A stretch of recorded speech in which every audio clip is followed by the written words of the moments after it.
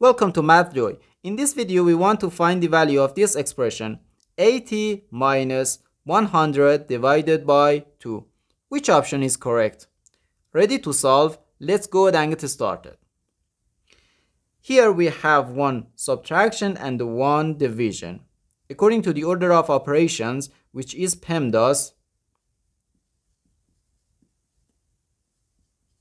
P stands for parentheses, E stands for exponents, M and D stands for multiplication and division, and A and S stands for addition and subtraction. We first do parentheses, then exponents, then multiplication or division, and finally addition or subtraction. Remember that multiplication and division have equal priority and we have to go from left to right.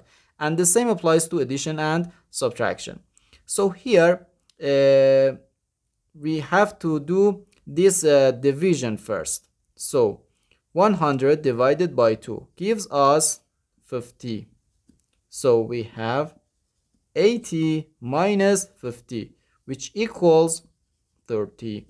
So our final answer to this problem is just 30. That means option A is correct.